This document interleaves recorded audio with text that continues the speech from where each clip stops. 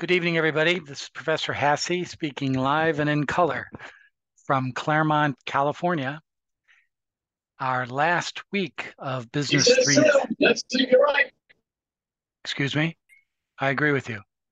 Our last week of Business Finance 330 for this fall one session. We'll be reviewing our final examination, some of our work to do on that.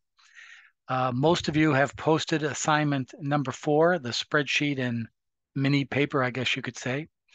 I'll be reviewing those works in the next day or so, and we'll be posting those grades and the solutions because there are some questions on our final that are concerning with capital budget process, and I would think if you would need that feedback for maybe some of those questions.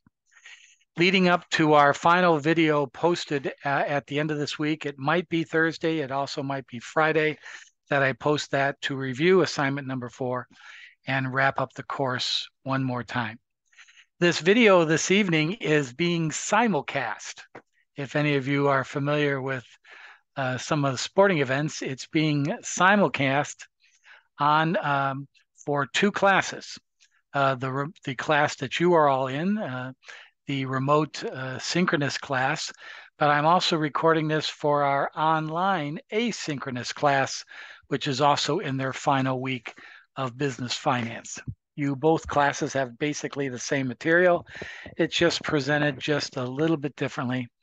But I thought for the sake of being efficient this week, I would do a simulcast, my first ever simulcast. I feel like Vin Scully. Okay.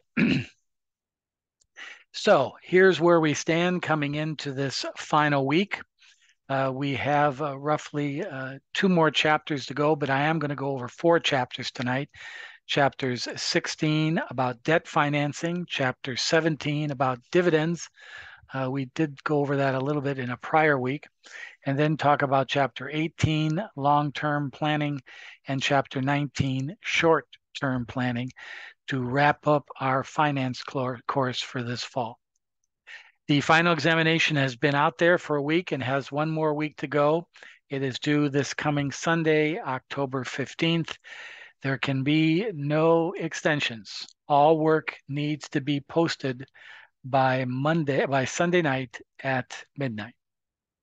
Course evaluation also are due on the 18th. If you so desire to complete an evaluation, I'll be talking about that a little bit later. And all grades will be posted for this course. Your final grade will be posted by Friday, October 20th, as you conclude this session of fall. I know some of you are taking courses in the next fall 2 session as well.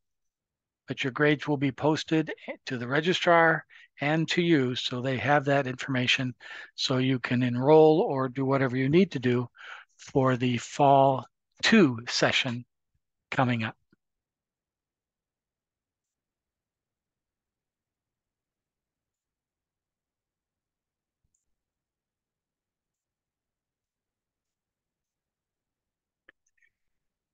Here's our Blackboard at this time.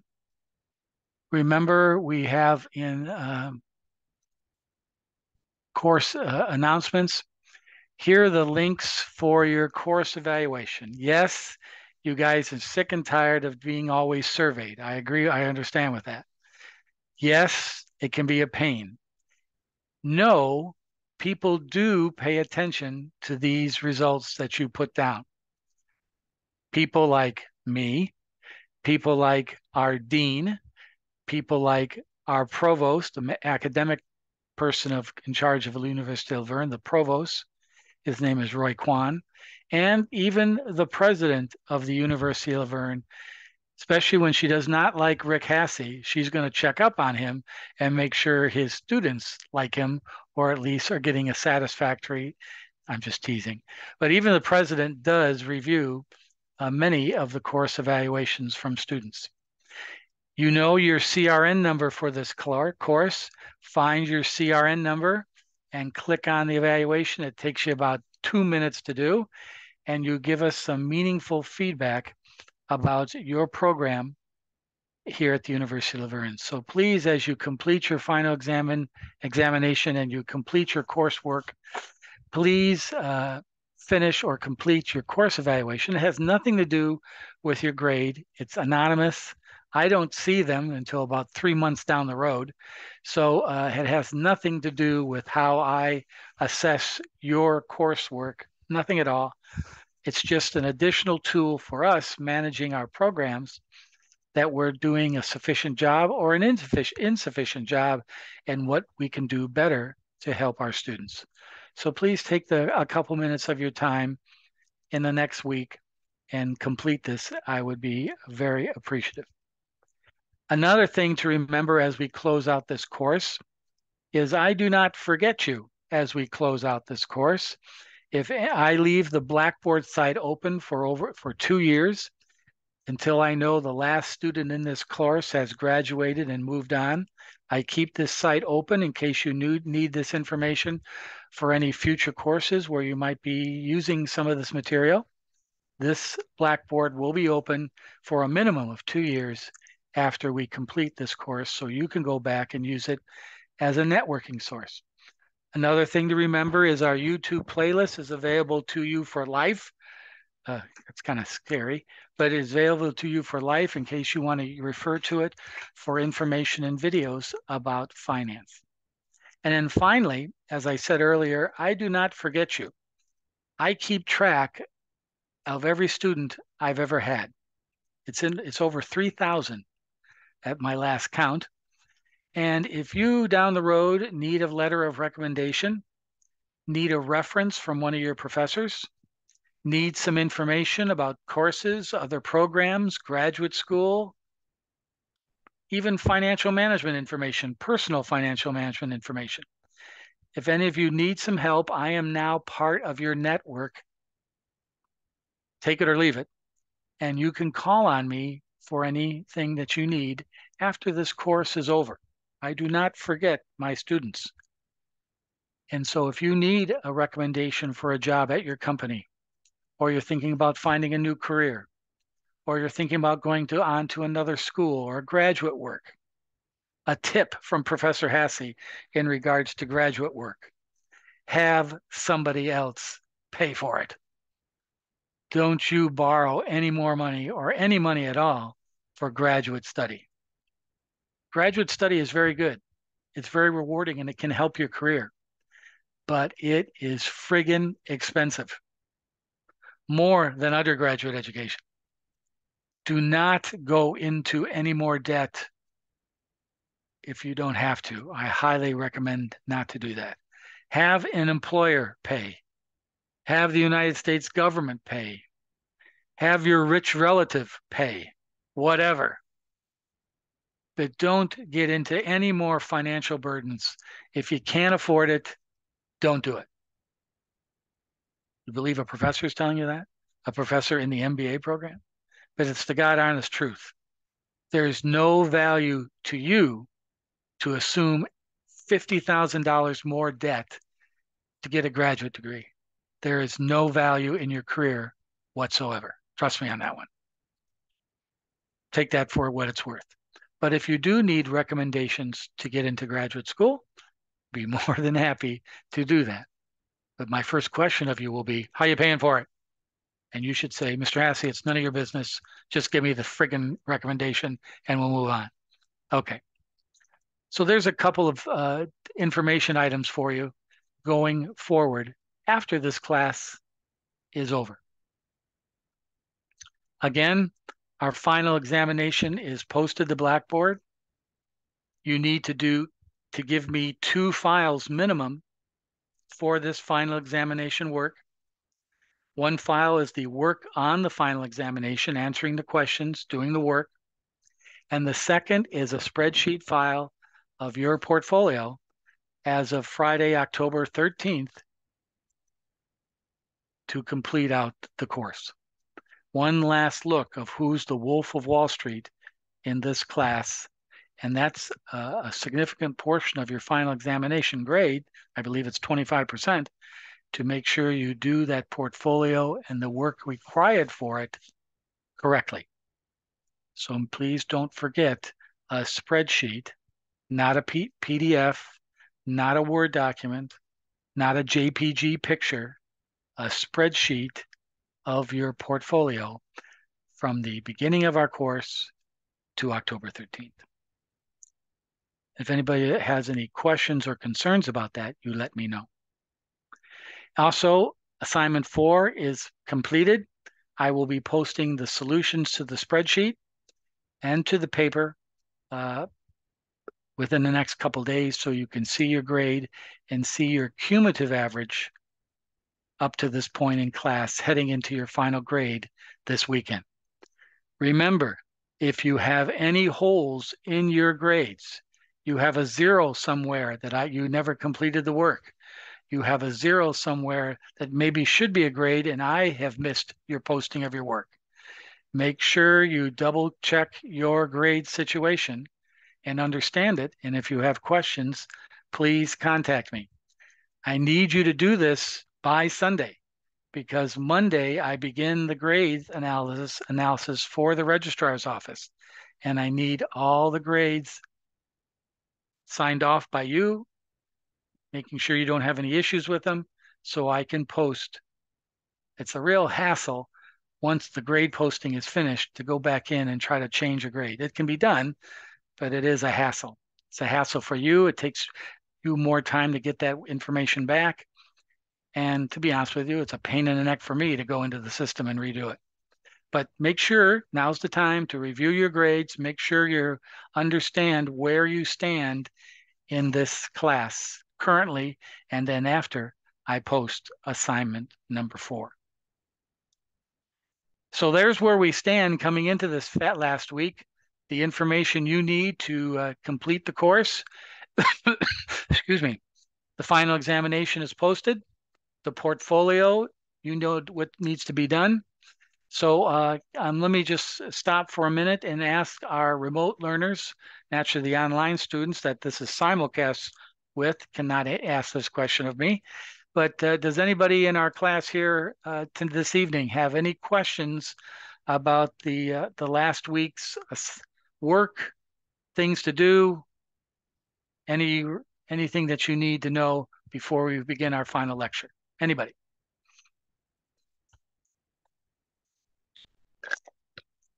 Will you be sending like an announcement of who was the Wolf of Wall Street for I will. class? Okay. I will, Monica. When I post the final grades on Thursday or Friday of next week, I will send an email to you all letting you know that the grades are posted. And also I will be sending in that email who had the best performing stock portfolio. And I'll be asking that person for their mailing address so I can send them the necessary Price is Right prizes for that contest winner. So yes, Monica, I will announce that when I announce that the grades and the class has been officially closed. Yes. Thank you. Okay. Any other questions or concerns? I will be having office hours on Thursday evening, this Thursday from 6 to 8 o'clock, in case any of you have any last minute questions. Remember, the portfolio is of the close of business on Friday, not any sooner. Not any sooner. It's the close of business on Friday, October 13th. I see I have a chat question. Danny has no questions. Thank you, Danny. Okay. So that being the case, why don't we take a look at a couple of things here to finish out your year and make sure you have the proper information for your examination. Let's bring those up right now.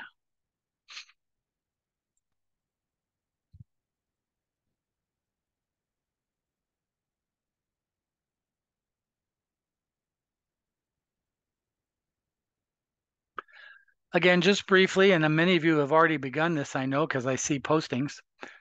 Here's the final examination. It's a series of parts, each worth 25 points, where you answer short answer questions about key definitions of our course. You answer a question about the capital analysis, true or false, basically of what assignment 4 was all about. You answer some short answer or multiple choice questions on short-term and long-term financial planning, which is the subject of our discussion this evening. And the final section is of your portfolio as of October 13th, where I'm asking you to find the dividends that were paid by your company or any of your companies in the 8-week period of our course. And not during after that or before that, but just during the 8-week period of our course, which began on August 25th. So were any dividends paid by your company? And then the usual, what are the gains or losses in dollars and a percent? And then an indication of how the 3 market indexes have changed in a percent throughout the 8 weeks of our class. That's the information that should be in a spreadsheet. You have the template already. I went over this in a video so ago. You have that information in Blackboard in the assignment 3 file folder, I believe. So it's all there. All you have to do is update your work through Friday. And that's our final examination. Okay.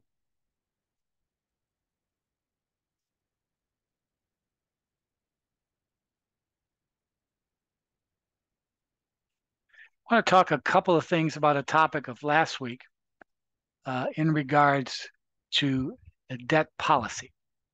And particularly, some of it involves what you already know about, the capital structure of a company, that mix of debt and equity that make up the assets of the company. You're very familiar with that when you had to do the weighted average cost of capital calculation in assignment number 4.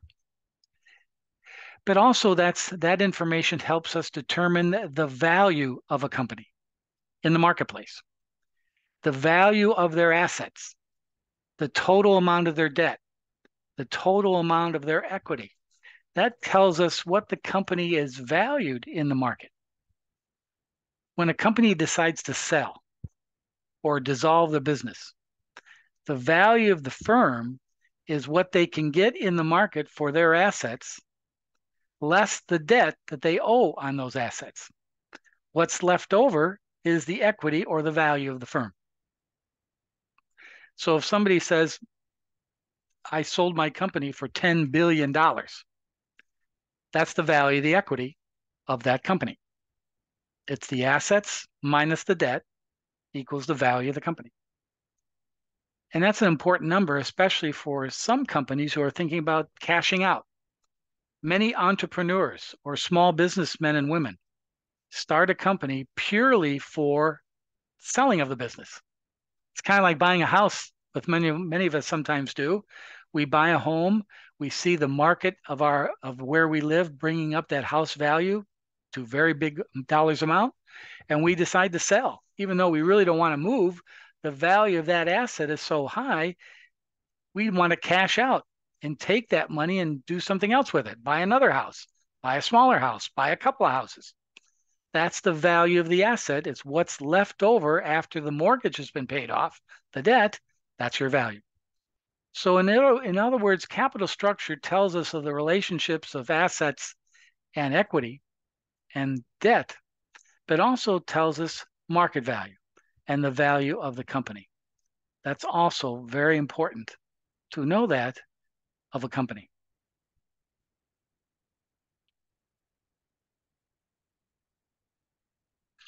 And also debt policy. And I think some of you can relate to this.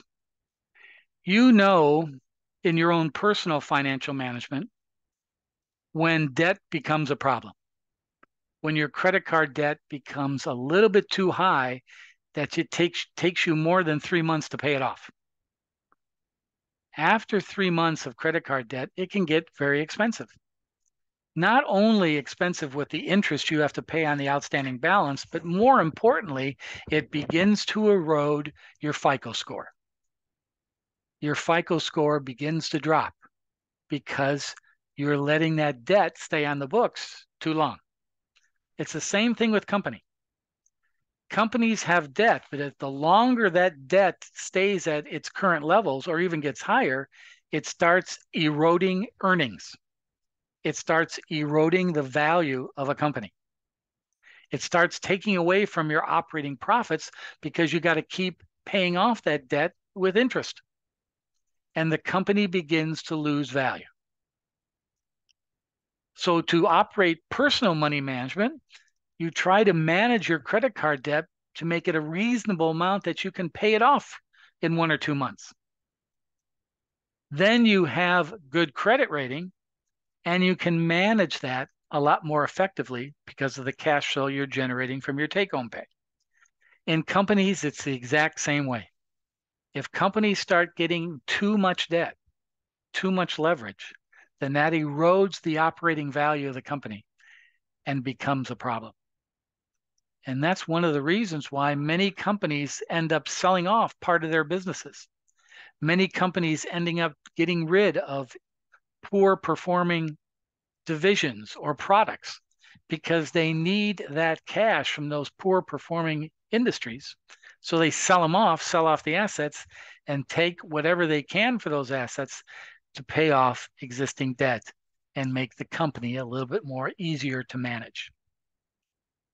At the University of La Verne, we have a program. I don't know if you guys get the information on this, you should.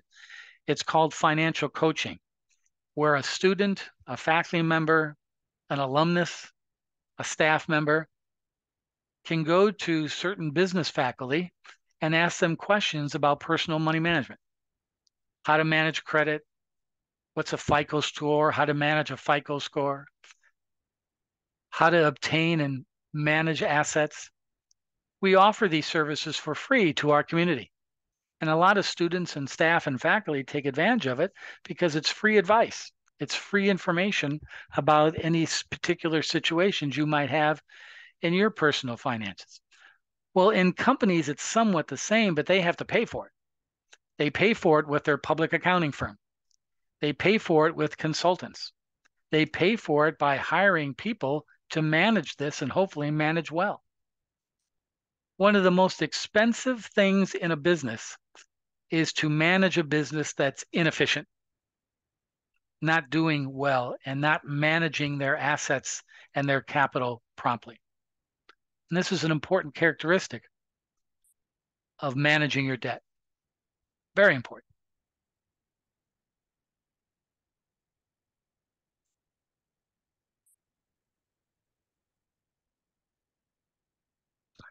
Another item we talked about last week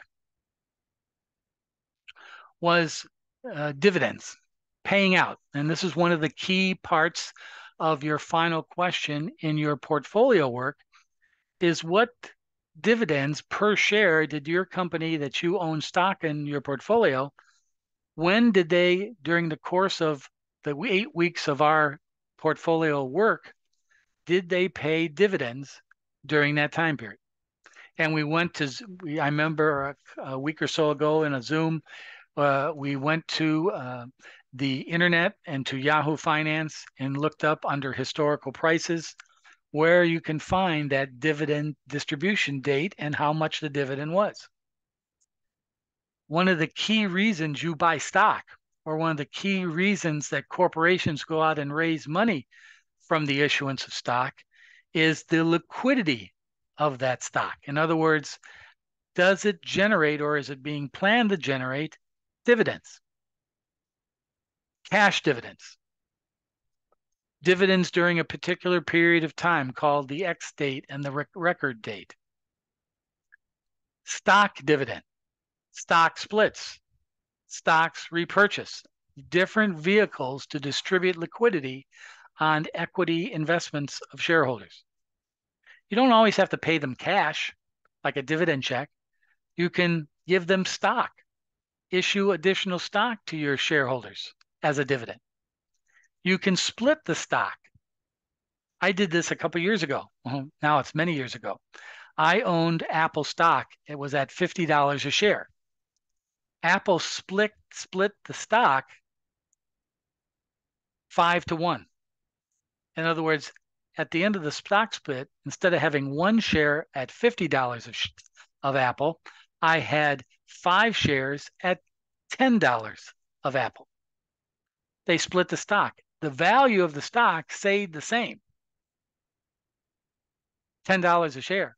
But now I owned more stock because it split the price down to $10. And if I had $50 of stock, that's 5 additional shares. That's a stock split. Many companies do that to keep loyalty of their shareholders when they don't have the cash to distribute dividends. They issue additional shares of stock to the stockholders. Another thing that's quite prevalent, especially in 2023, is stock repurchase. I might have told this story in a prior class, but I'll tell it again. About 2 months ago, over the summer, I got a letter from Ford Motor Company. Happened to own about 100 shares of Ford stock. I bought that shares of stock at $9 a share a few years back. Ford is trying to clean up their equity position. In other words, trying to get rid of some shareholders. The reason they're trying to do that, it eliminates paying a lot of dividends. They buy back the stock. It's called a stock repurchase. So I got a letter from Ford Motor Company saying, Mr. Hasse, we'd like to buy your 100 shares of stock and offer you $15 a share. So that's, you do the math, that's what, $1,500? They offered me a check if I agreed that they would send me a check for $1,500 and they would buy back my 100 shares of stock that I own. Why does Ford do that? As I just said, they want to eliminate shareholders. They want to tighten up the company as to how many shares of stock are outstanding. Why would it be interesting to me? Well, if I bought the stock at $9 a couple years ago and the stock's been fairly flat recently, I have an opportunity to cash out at $15 a share. Now, I'm going to have to pay capital gains on that, but that's a nice liquidity where I can cash out of the stock. It's called a stock repurchase. I declined the offer because I'm kind of bullish on automobile stocks, especially once they get this strike covered. I think automobile stocks are going to take off in a year or two as the development of electric cars and the cleaning up of fuel efficiencies really kicks into gear, especially after they get this labor situation under control. So I'm going to hang on to the stock. But it's a good way of cashing out by companies offering to buy your stock back from you. Now, what do companies do when they buy back the stock? They hang on to it. It's almost like investing in themselves. And if the stock price goes up over the next few years, they'll go back and reissue that stock in the market and make a nice little profit on their investment in themselves. Apple Computer has done a lot of this lately. So has Amazon. So stock repurchase is another key area of dividend payments.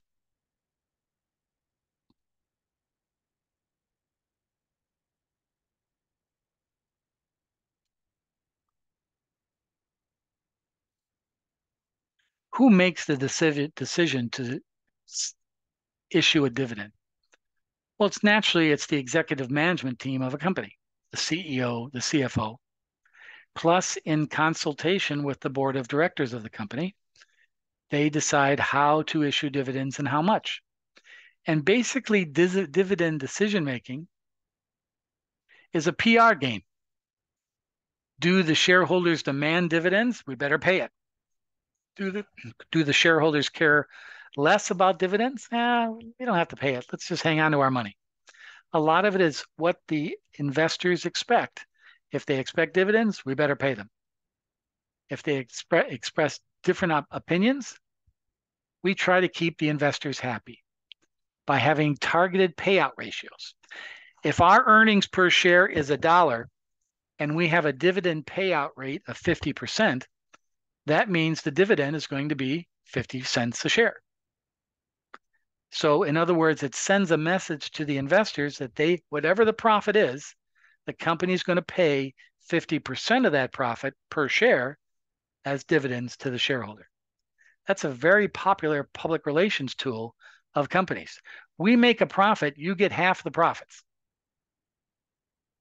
We make a profit, we'll give you 25% of the profits.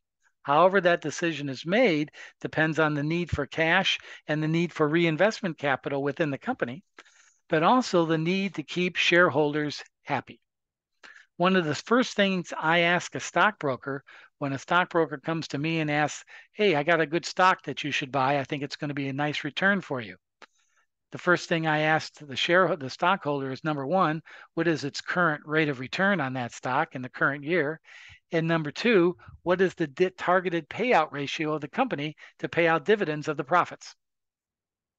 If the stockbroker doesn't have that information for me, I tend to go jump in the lake. But if he knows what he's doing, he's going to have that information for me to see whether I feel that's attractive enough to buy the stock. If their payout ratio is 5%, the hell with them. But if their payout ratio is 40, 50, 60%, then every dollar they make in profit, I get that certain percentage in dividends. And in some cases, with companies making big profits these days, that can be a very attractive dividend as a form of investment. So the dividend decision process is pretty important. Also, as I said earlier, dividends are a PR gimmick to bump up the stock price in the market. If you pay out a nice dividend, the market's going to say, geez, I want to buy this stock. They pay good dividends out. And that usually is it's a bump in the price of the stock in the market. They do that to manipulate the stock price. Now, do they guarantee that dividend's going to be paid out in the future? No. But they do say that we're thinking about making a big dividend payout. That usually gives the price of the stock a bump in demand in the market. So it's a public relations gimmick for companies. So debt management, capital structure management, dividend management are all creative means by which a company's financial team can manage the business. And another key area of that is long-term financial planning. Just like you and I, we live paycheck to paycheck, month to month financially. A lot of us do. I do. But when you have that point in your career, when you start making a little bit more money or having a little bit more assets to manage, your short-term planning becomes long-term planning. How am I saving for retirement? How am I saving for a new car in 3 or 4 years? How am I planning for a new home or a larger home for my growing family? Or how am I planning maybe to leave the area and move to another part of the country? And do I have enough capital or cash to do that? This is part of our everyday lives in our own family management.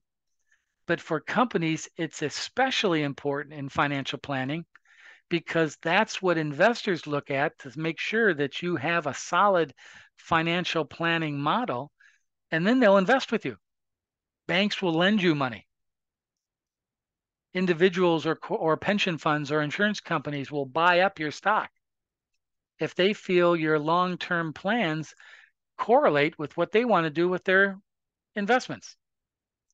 Do you match up with investors as far as providing long-term financial planning?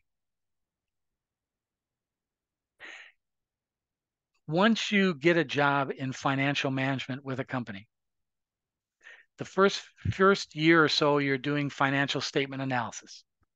You're doing analysis of the company's fiscal ratios, financial ratios, a lot like what you've been doing in this class.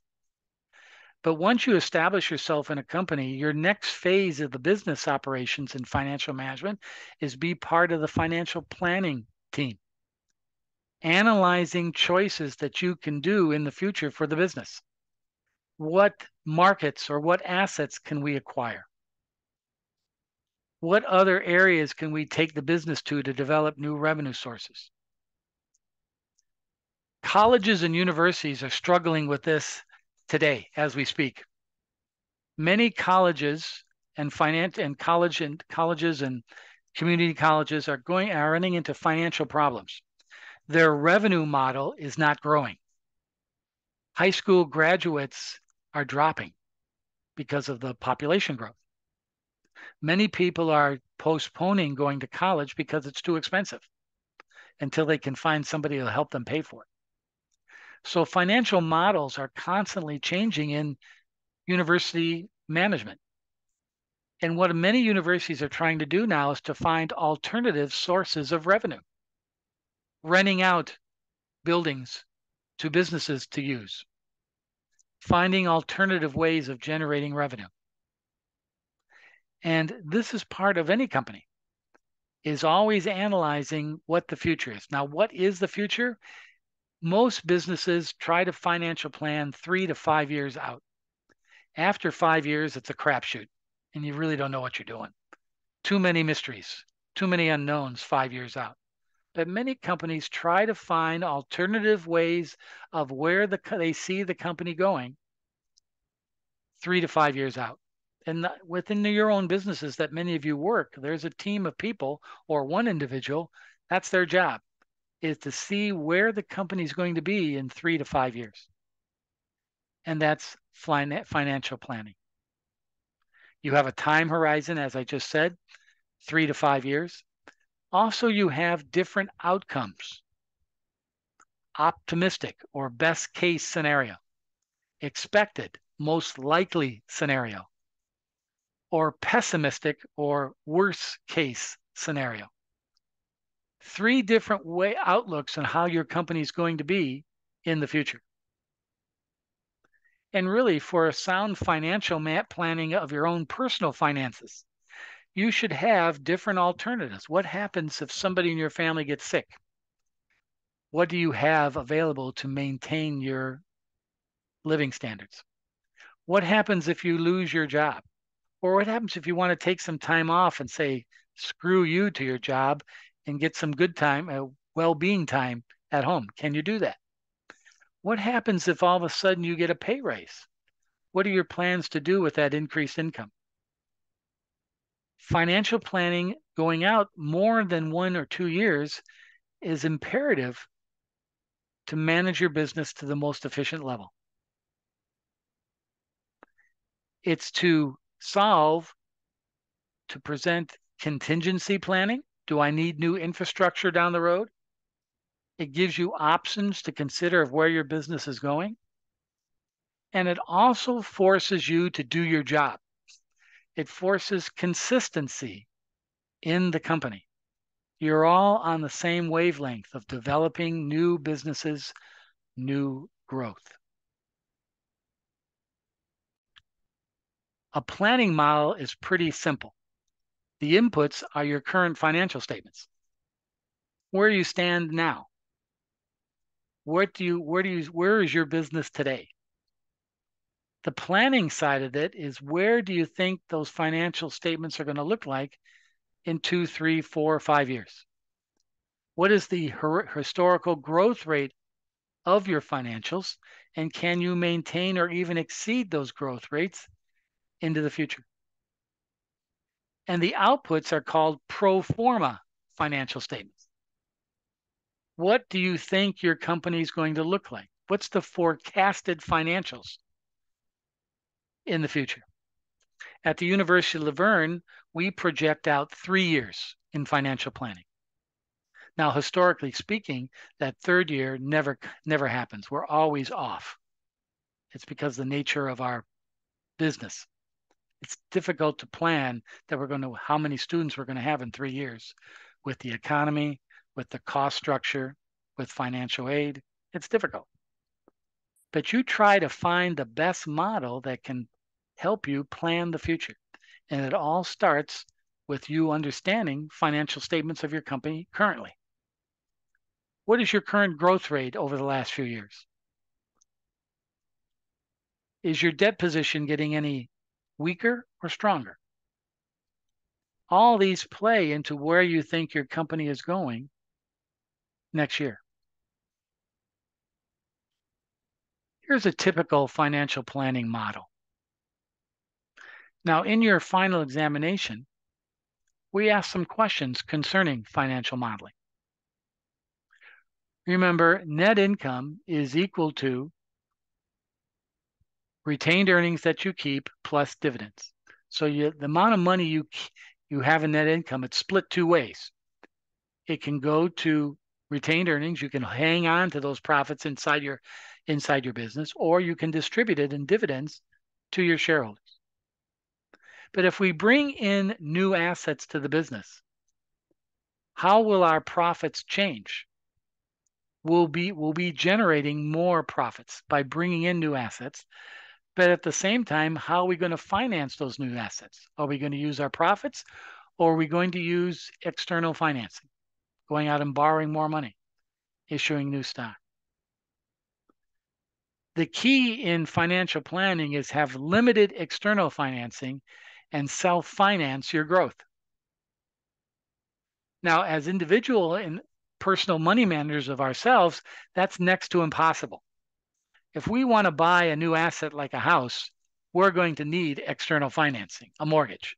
Not too many of us have $500,000 sitting in our bank accounts that we can go out and write a check for a new house in Southern California. So external financing is a must for people like us who have very little equity. But corporations have a lot of equity, a lot of capital. So they can go out and acquire new assets by using the profits that they're already making off their existing assets.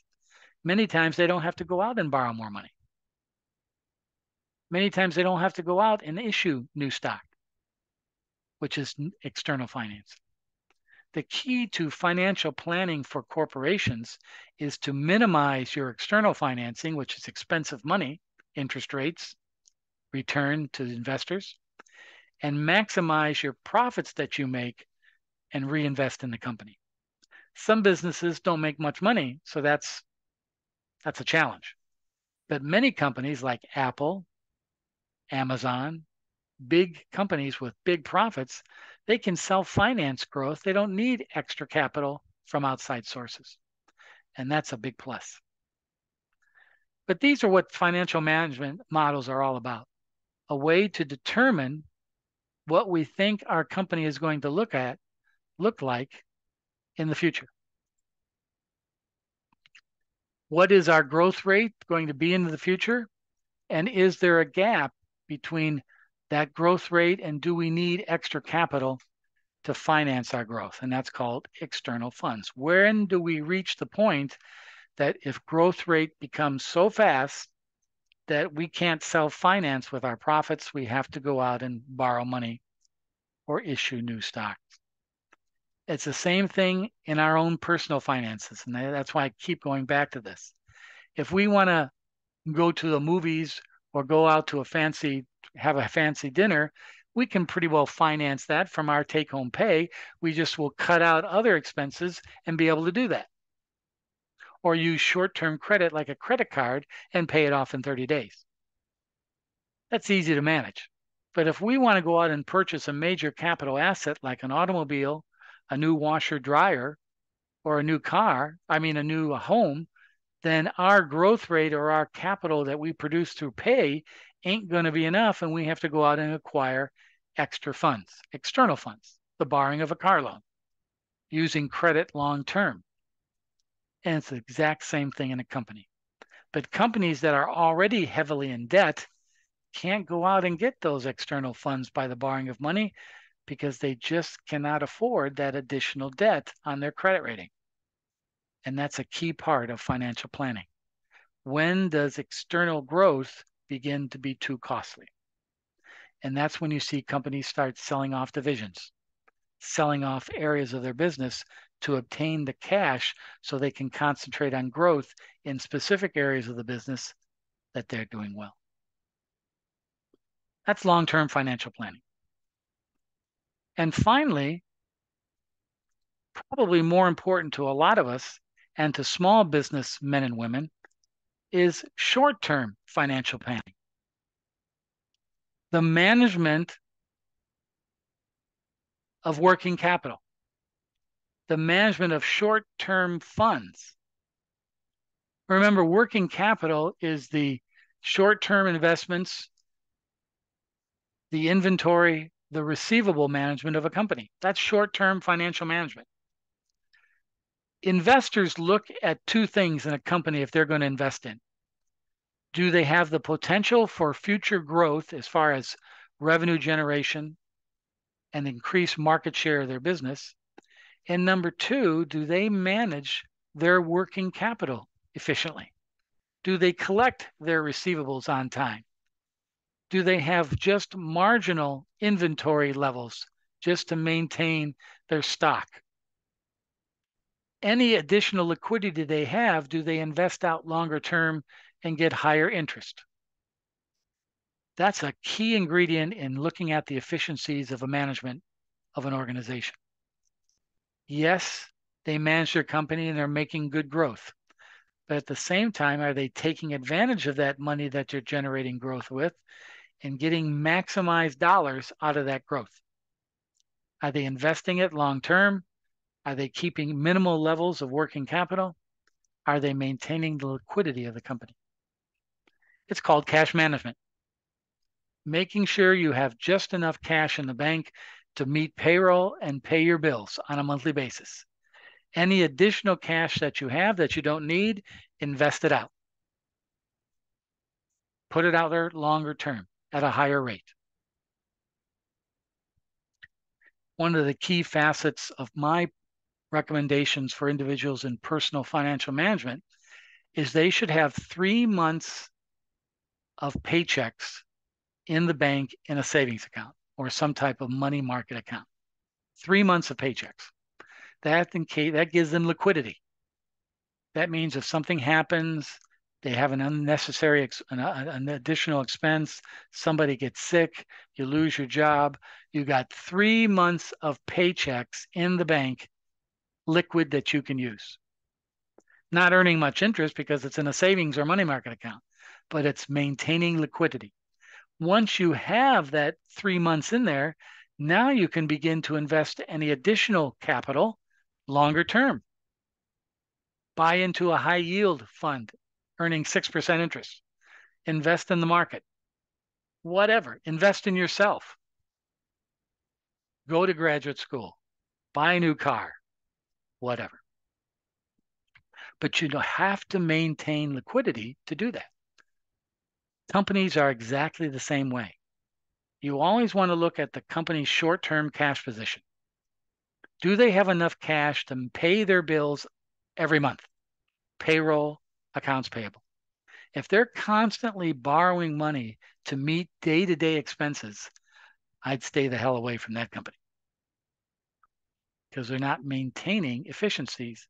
It's costing them money to operate their business. And that's working capital. That's short-term financial management. Remember, cash management is 3 key areas: collecting the receivables, paying the bills, both payroll and accounts payable, and then investing or selling long-term assets that are more than 1 year old.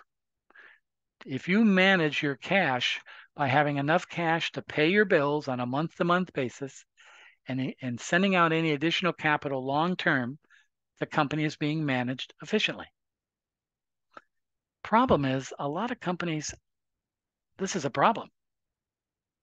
I don't know if any of you have ever worked for a company, but I have some friends. Fortunately, this has never happened to me, but I have some friends today who work for companies, and every paycheck, when they open their envelope, there's a little slip. There's no check. There's a slip saying, could you not cash this until next Monday? Could you hold off on cashing your paycheck? Naturally, they're going to do that because they don't want the bounce. When you bounce a check, your bank thinks you're an idiot, not the people who issued the check. That hurts your credit. So you wait. But if you keep getting that on a regular basis from a company, either you got to think about maybe changing jobs, or maybe this company needs some better cash management procedures because this is ridiculous. You're losing employees. They're going to leave because you're not paying them on a regular basis, and you don't have to on a weekly basis or bi-weekly basis because they got to wait to cash their paychecks. This is a problem with a lot of small businesses, even today. And companies are reluctant to dip into their line of credit because today line of credit is 13.5%. Prime interest rate plus 3%. And you guys should know that from your WAC calculation in assignment 4. prime interest rate. Wow. It's expensive to borrow money, especially for small business women and businessmen. It's prime plus 3, 4, 5%. That gets to be a little expensive when the prime interest rates are high. So managing your short-term capital is key to establishing efficiencies within your business. So those are 4 key areas that are talked about in some of our questions on the final examination. Capital structure, dividends, long-term planning, and short-term working capital or cash management planning. The final pieces of financial management for any successful or unsuccessful business is to be able to manage how you distribute your return to shareholders, and how you manage your long-term and short-term capital assets of your business. If you're doing that all successfully, your business is going to be competitive and efficient to all your competitors. And that's what investors look for. That's what banks look for. And to be perfectly honest, that's what employees expect in their managers of their institution, that they're running the company the most efficient way possible, short-term and long-term. And that's where we come to the end of our financial management study, is now with this information, some of you can go on to Masters in Business Administration study, where you look at the particular strategies of how to become efficient managers. Look at specific strategies of how to manage and modeling of long-term and short-term capital. That's what graduate school is about, the strategies of these efficiencies. And you study that because you'll be a manager, a leader, a supervisor, and you need to incorporate these things in the managing of your departments. That's what graduate study is all about. But we stop here in undergraduate study because now you have the definitions of what working capital, short-term management, long-term management, dividend management, capital structure management. Those are the definitions we've talked about in these final couple weeks. And we put all this in motion really in assignment number 4. All those are used in determining the cash flow and determining the investment return of that particular asset that you looked at in assignment 4. That's how this all kind of comes together in the last couple weeks of the class.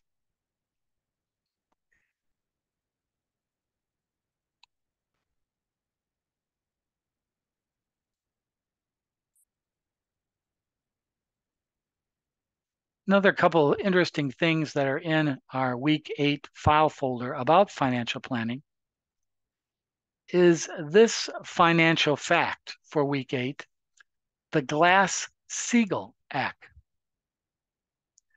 This Glass-Steagall Act happened in the, I believe in the 1990s, 80s, where it changed the banking industry.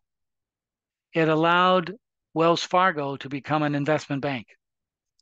It allowed Bank of America to go from a commercial bank to an investment bank and be able to generate return or earnings, not only on the managing of people's deposits and the lending out of mortgages and credit cards, but also investing in companies for return.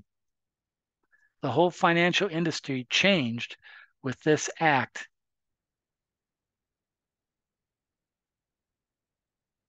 of the 1980s, and then it was kicked out by Congress in 1999, and that was one of the main reasons why we had the global crisis of 2008, is because banks didn't know how to operate and understand vehicles of the crisis of credit management. That's an interesting little tidbit. Some of this information is what we just talked about, understanding a financial plan. What are financial models? What is cash management, working capital management? So these are all key parts, and these questions are asked and looked at in the final. So if you get stumped or have a problem with some of those questions, especially in regards to financial planning, refer to this lecture, refer to this information, refer to the PowerPoint or the textbook, and you can find some of those answers. So as we wrap up the course, a couple things to mention.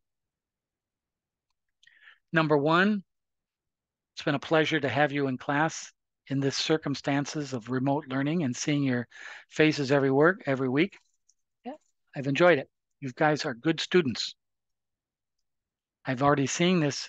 The assignment number 4 was not an easy assignment because it asked you to do financial calculations, which I think all of you did very well, but also interpret those financial analysis interpretations into a writing assignment. That's not easy. And I think you all did very well on that. And secondly, is to use this course as a vehicle going forward, not only in financial management of corporations and understanding what that's all about, but also in your own personal financial management, how you can use some of these traits to help you decide on how you manage your family's money efficiently. And then finally, you now have me as a member of your network, somebody that you can refer to for questions, for recommendations, for references, and for information. And I hope you can include me in the future if you need anything along those lines. So as I wrap up this video, does anybody have any last minute questions or concerns? Okay. Well, Monica, Gabriella, Matt, Amanda, thank you. You guys are the core of this class over the last 8 weeks, and I can always count on you to be around in the evening. So I appreciate your commitment, and I appreciate you participating by being online and taking in our class. So I want to thank you very much for doing that. Don't forget, and I'll remind you again about the course evaluation. They're a real good tool for us at Laverne to gauge our students and provide a better product. They are, trust me. I know that for a fact. So if you can complete those evaluations, I would appreciate it.